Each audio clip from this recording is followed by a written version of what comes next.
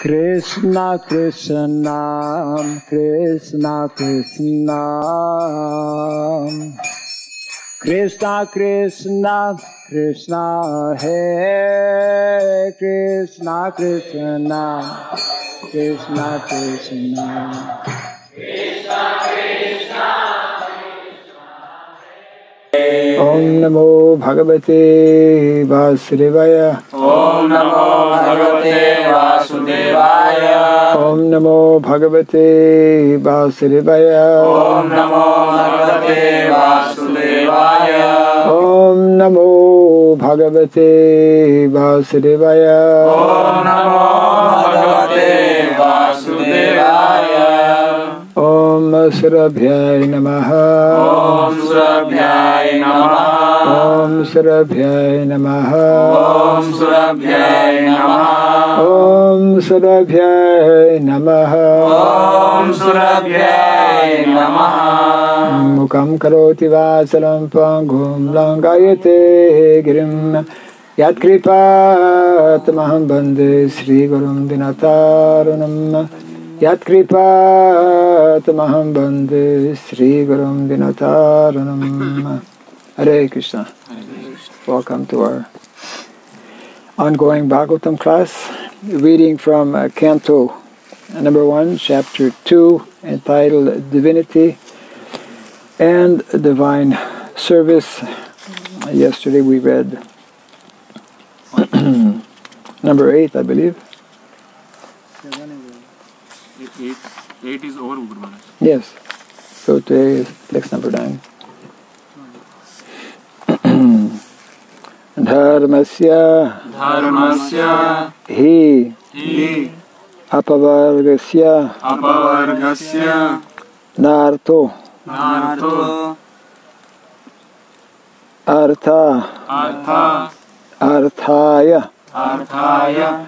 upakalpate narthasya dharmaikantasya kamo labhaya hi smritaha dharmasya hyapavargasya nartorthayopakalpate narathasya dharmakantasya kamolabhaya hi smritaha dharmasya hyapavargasya nartorthayopakalpate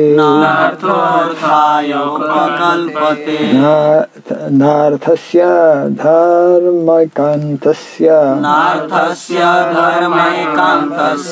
kamolabhaya hi smritaha dharmasya hyapavargasya nartorthayopakalpate narthasya dharmakantasya kamolabhaya hi smritaha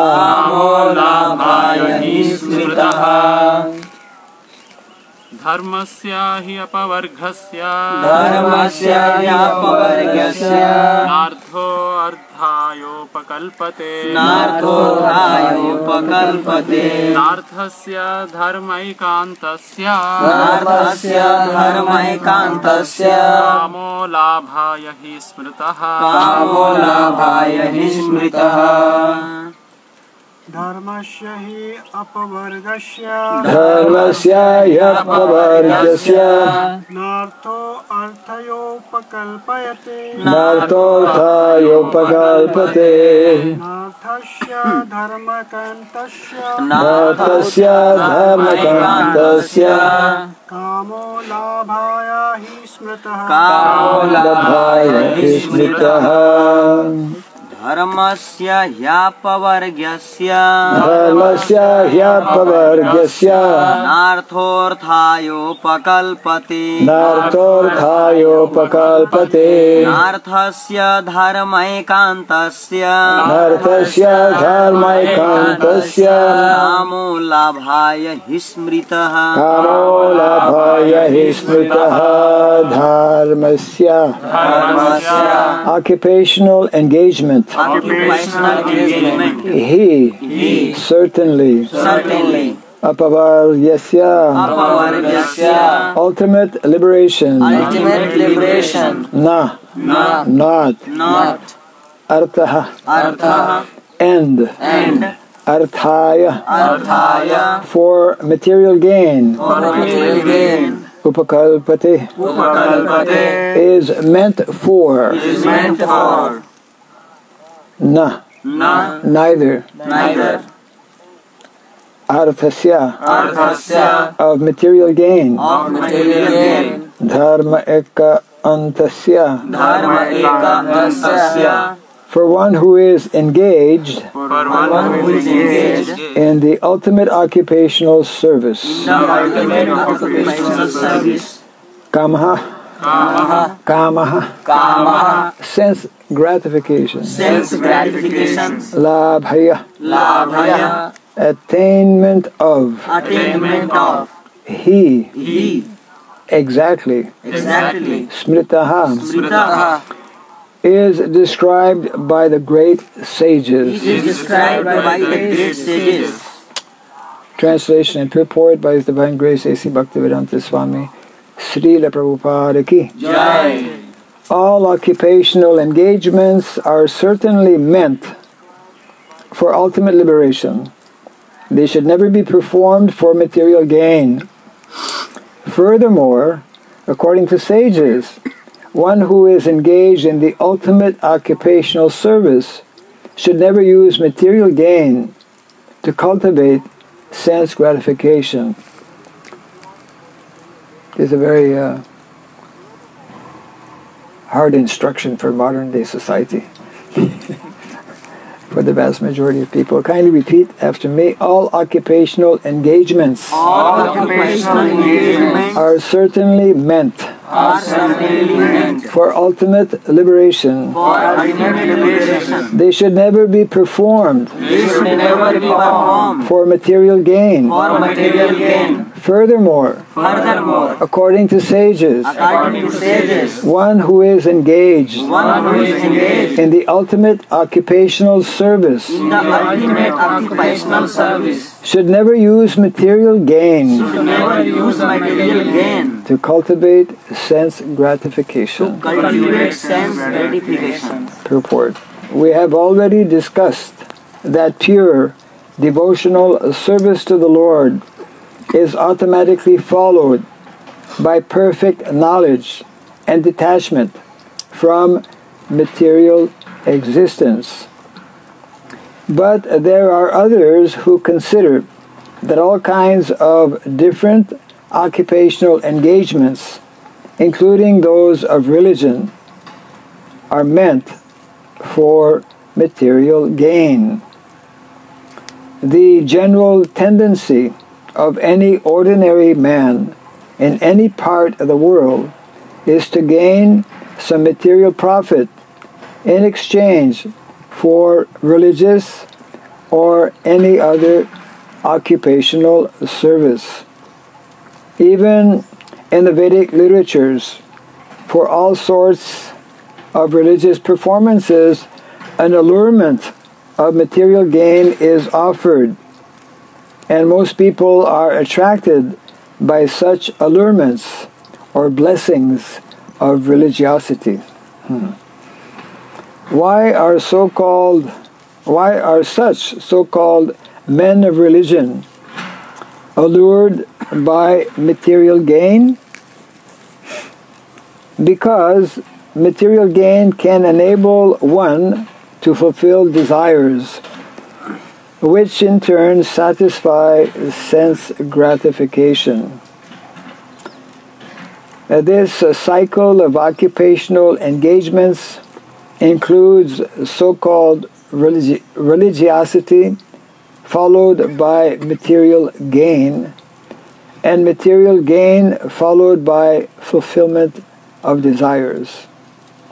This is in reference to dharma, artha, kama, moksha. Yeah.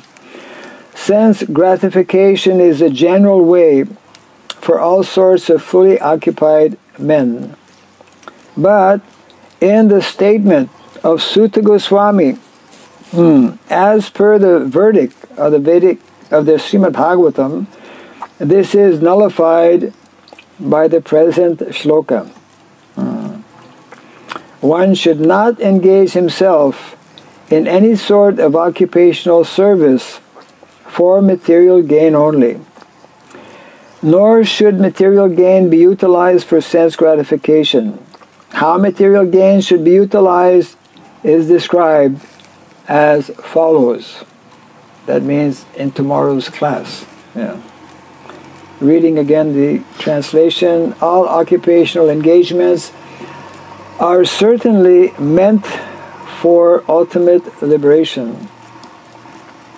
They should never be performed for material gain. Furthermore, according to sages, one who is engaged in the ultimate occupational service should never use material gain to cultivate sense gratification. Another very important instruction being given here.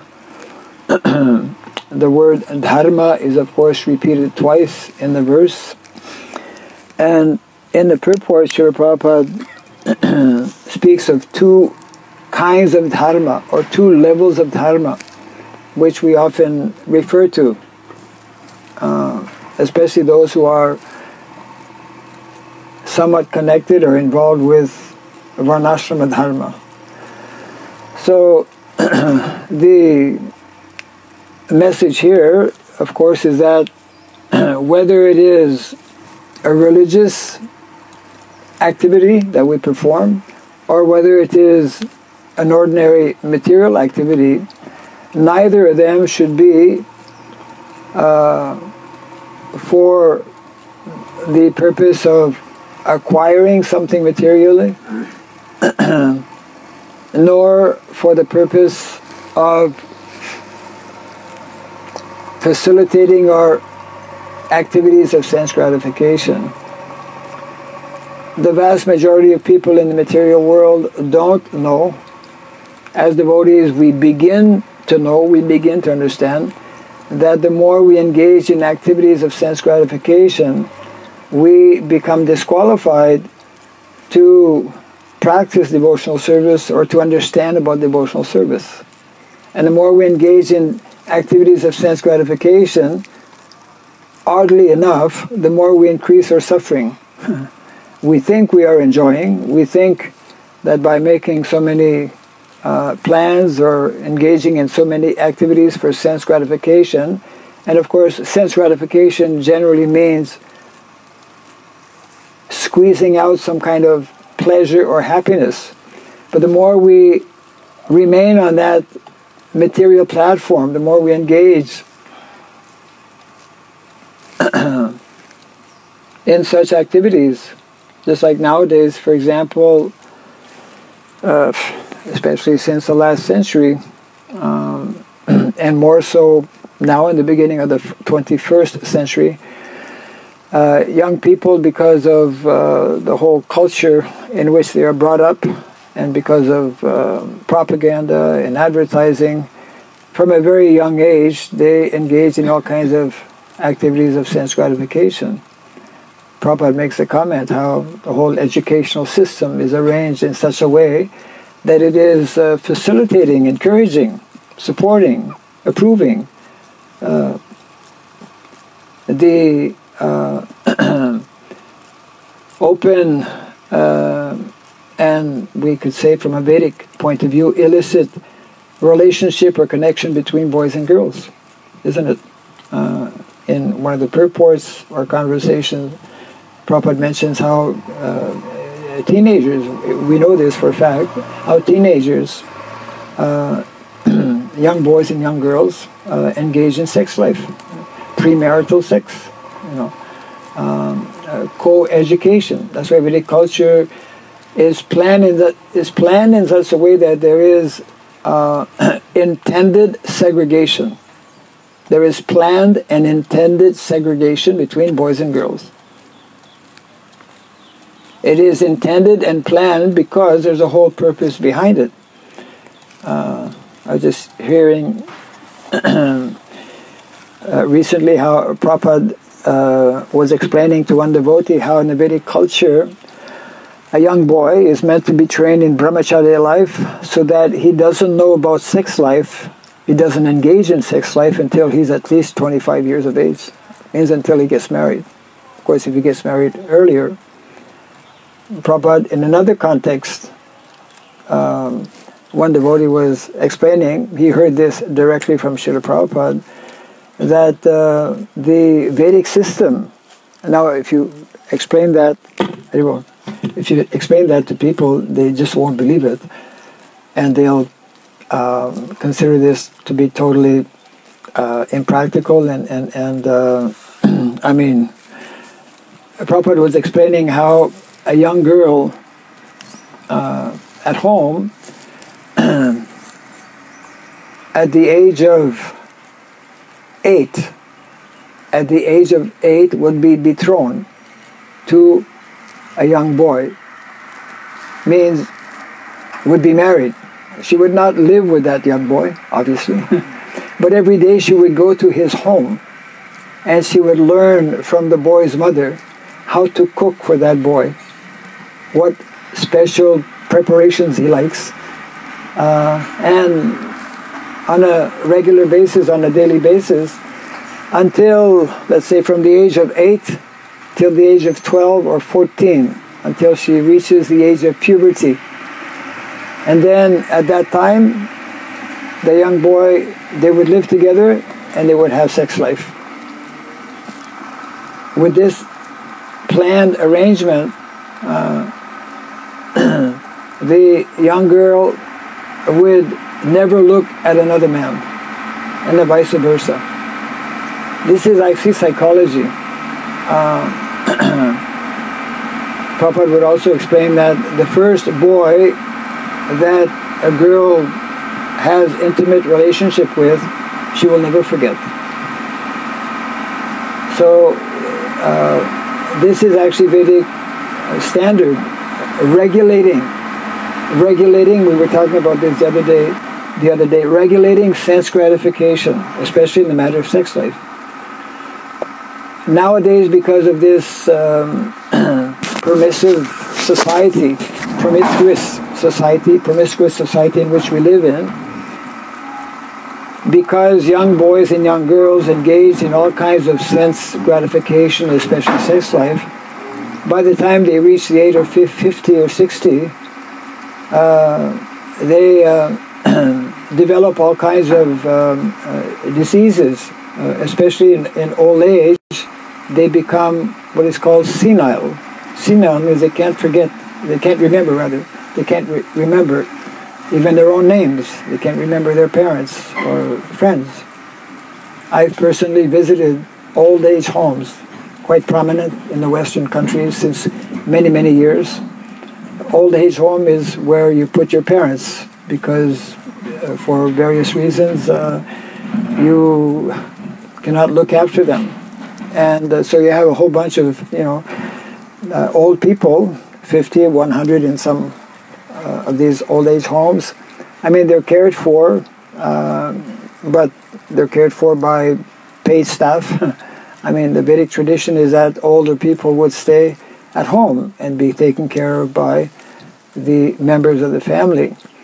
And many of these people I've seen personally, they practically become like vegetable.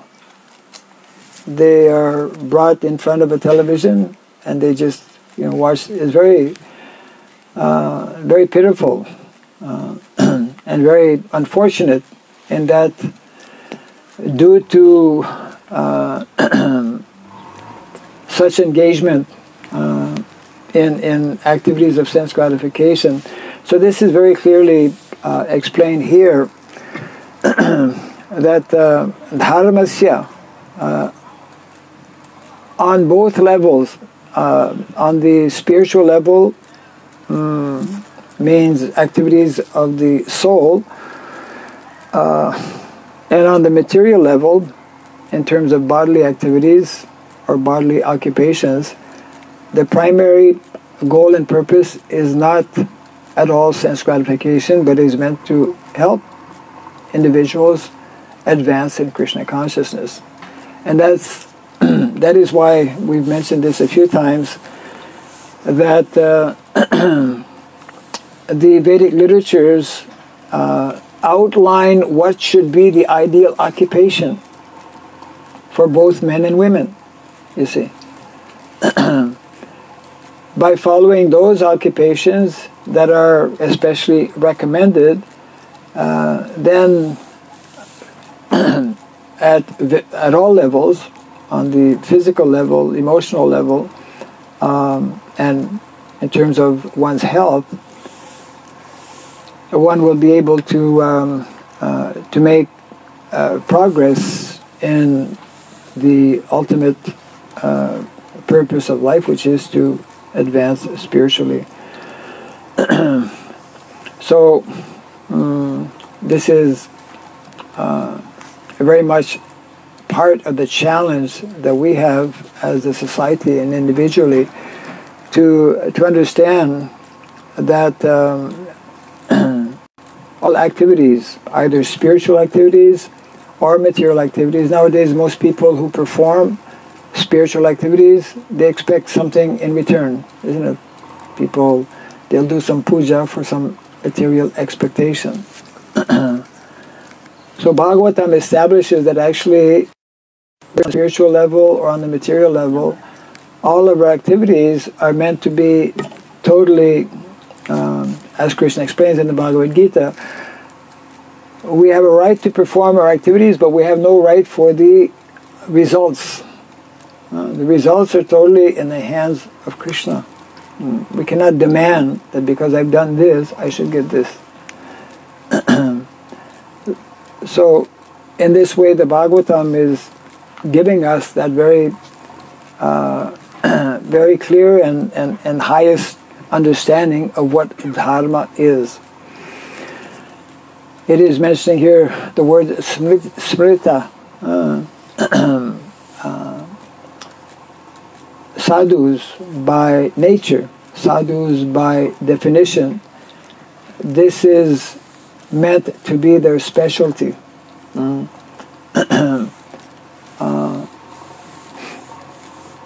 To personally themselves, individually cultivate this understanding, this knowledge, and also to give such opportunity to as many people as possible.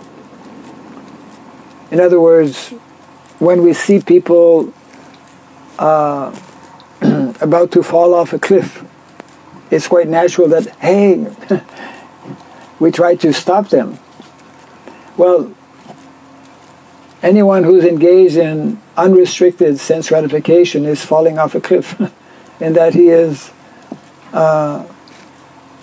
creating his future to simply remain or to return in the material world, to continue one's suffering.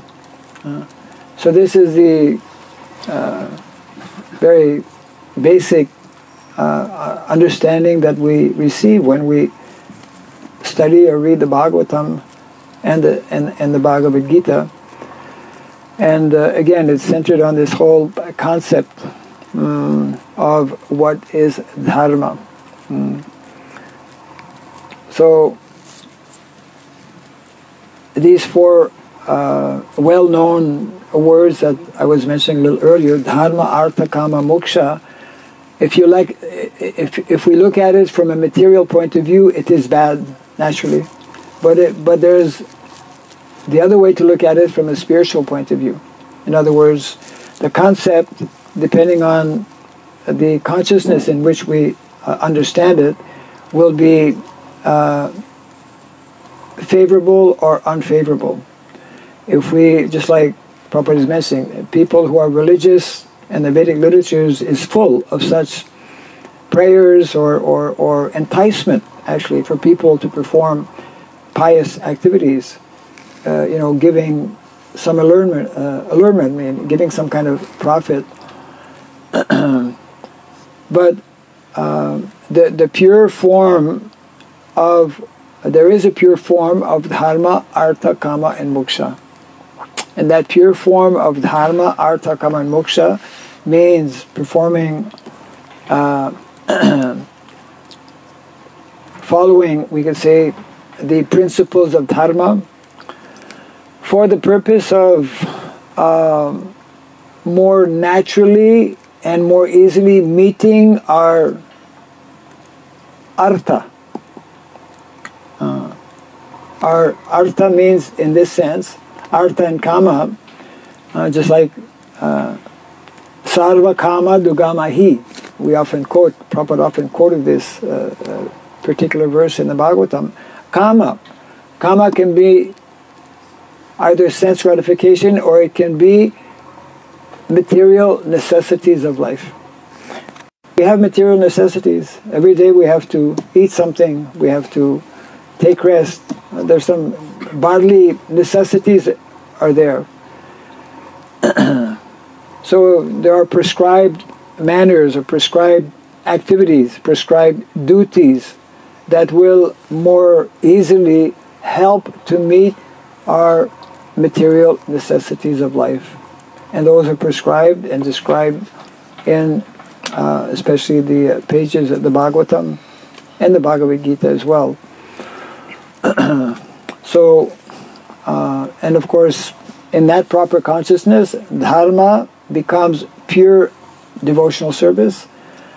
Artha means occupation that will help to provide the living entity, embodied living entity, to meet his different material necessities, kama, and the real moksha or liberation will be to actually re-establish our lost relationship with Krishna.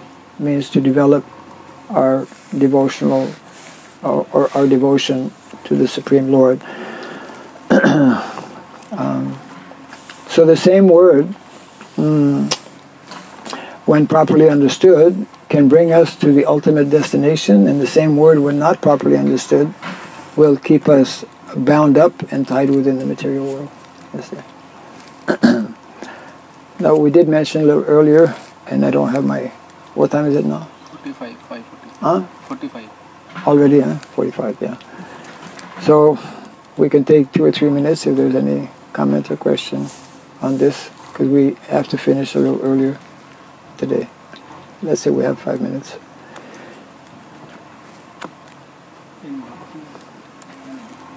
Yes. Grihastha ashram, how even though somebody is a devotee, he has to work outside. Even though somebody is a devotee, as a grihastha, has to work outside. Then artha, he has to work. He has to collect the money for the maintenance. So He has to work and has to collect the money. Yes. So the question is. Yeah, for the devotee grihastha, how it can be properly applied, because he has to. How it can be properly applied for grihastha devotees. The answer is actually nicely given and explained in the 7th canto of the Srimad Bhagavatam. Very important instructions given by Srila Prabhupada to grihastha, to devotee householders, whereby Prabhupada explains that even for grihasthas, the primary aim should not be money, should not be material gain. And Prabhupada also explains how devotee householders, should try to find an engagement or occupation as simplified as possible, as simple as possible, to meet their basic necessities.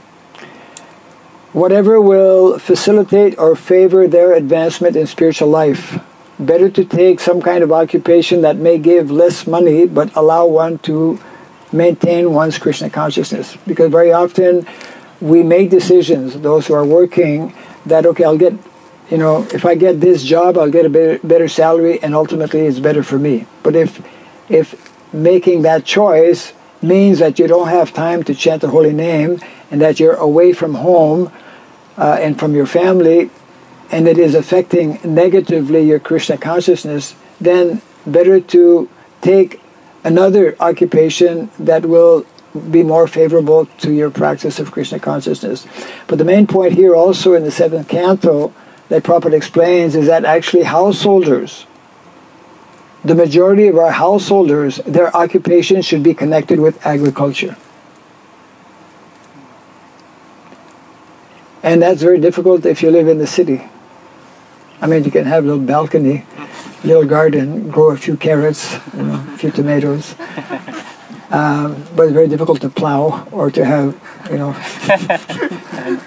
no place to plow in cities, everything is roads and whatnot.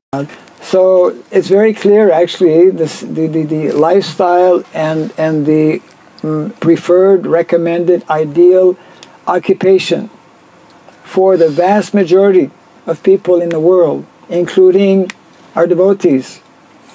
I mean, if you're every day going out with a book bag, keep doing that. But, what percentage of our devotee householders are doing that? If they have a full-time job, I mean, they're lucky if they can even go to the temple once a week. I mean, some come for Janmashtami once a year. if that. So it means that actually the whole modern setup is not natural. And therefore Prabhupada spoke very clearly and strongly against this kind of system, encouraging devotees to actually come closer to what the Vedic culture and Vedic lifestyle is advocating. That doesn't mean that we stop our devotional activities, even if we have to be, even if we have, if we find ourselves rather in that kind of situation, which is for the vast majority of our devotees. It's not ideal to work in a factory, but if you're working in a factory, chant Hare Krishna. If you can relocate in a more natural setting, well, chant Hare Krishna and do that also. So that's the point, actually, that when we nicely and regularly read and hear our Shastra, then we will understand what we should be doing, those who are householders, in terms of occupation, so that we can be closer to realizing the primary goal of life, which is to be Krishna conscious and to be associating with devotees. And it's extremely difficult for the vast majority of devotees who are householders working in the city with less association, and most of our devotees don't have at their workplace association with devotees. Few, very few, and they're most fortunate who happen to be working in a place where there's a devotee. Most actually don't have that great fortune. So if there's any other question, we can keep it for tomorrow. Thank you all very much. Jai Grantaraj Srimad Bhagavatam ki Jai, Srila Prabhupada ki Gaura Pivanandi. Yeah. Okay. Yeah.